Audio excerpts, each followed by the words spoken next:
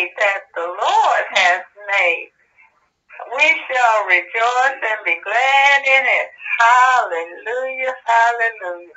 To God be the glory for all the great things he's done in our lives. Hallelujah, praise the Lord. Love you. Yeah, and it always comes to the sacrifice of human life. And that is the greatest, to me, that's the greatest tell. I mean, when I say that's the greatest evidence of the differences in the kingdom of God and the kingdoms of this world. Yeah. You cannot serve we God have to, I think we have to look at the definitions.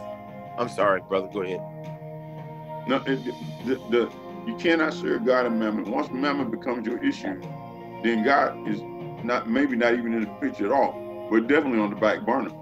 Human life is what Jesus died for. Human souls. He didn't die for material profit or acquisition. Yeah. He died for people. So we look at the way that we do business. The thing that should be most important to us should be the well-being of another individual. Yeah. If we're really serving in accordance with the example that was given to us, Jesus sacrificed everything in order to acquire us, a relationship with us, not our stuff. Yeah. but it was us that he was going after. And that's the point, and that's the exact right point, because here's the question. Now we're talking definitions, because what is riches? What is wealth? Is it what the world has taught, or is it what the scriptures teach? Is it hoarding that all resources and stockpiling, which makes you rich, or is it that giving, and it shall be given unto you? Who's the richest? He that gives, or he that hoards? I mean, so we have to look at the definitions. If we're following this westernized definition of this world system of what riches and wealth is, we're going to get one definition. If we look to the scriptures and talk about what is riches, what is wealth, then I think we get a different definition. And so we just have to make sure that because rich to who? I mean, what is rich? Based on what? Based on the scriptures, or based on capitalism? And that's the beauty of it, because right now the church and the culture really should be conflicting.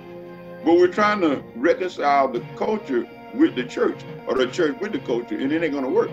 Because capitalism is not a part of the kingdom of God.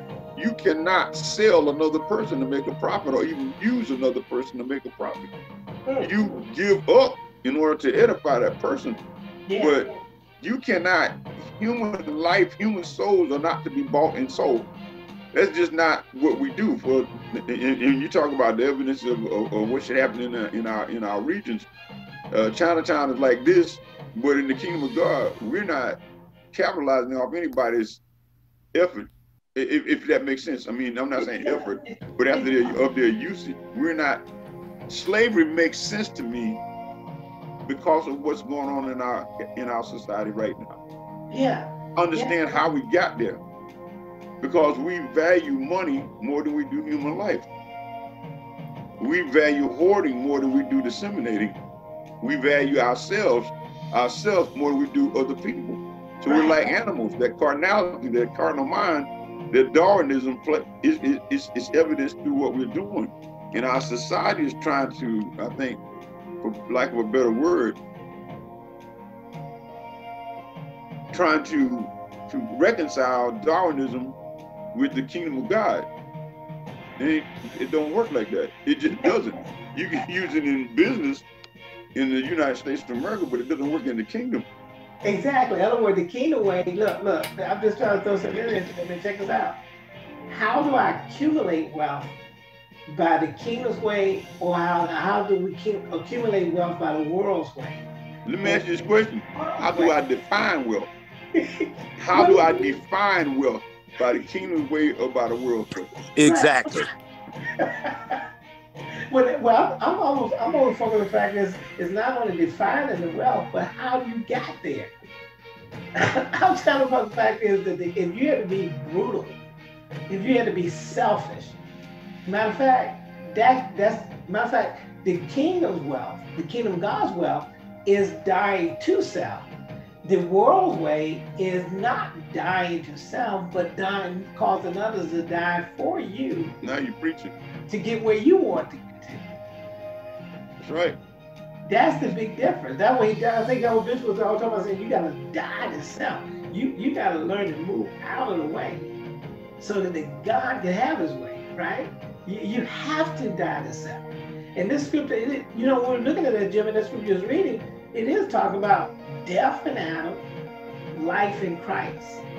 We have to die to ourselves. We, as those we're ministering to, as well as ourselves, is dying daily to self and allowing life to come through.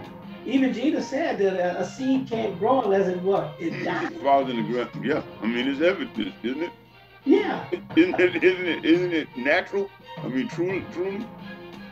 But it's not. It's not. I think Westernization of the scriptures perverted them, and this is what we're living under, a perverse a manifestation of what the kingdom of God is. The United States of America does not evidence the kingdom that Christ preached, and unfortunately, we've tried to reconcile the two. There's no reconciliation in that. No. It does not teach selflessness. It teaches selfishness. It does not teach, self-abasement. It teaches self-exhortation. Yes. It does not teach edifying and looking out. And the Bible itself tells us, be more concerned with the affairs of other people than you are concerned with the affairs of yourself.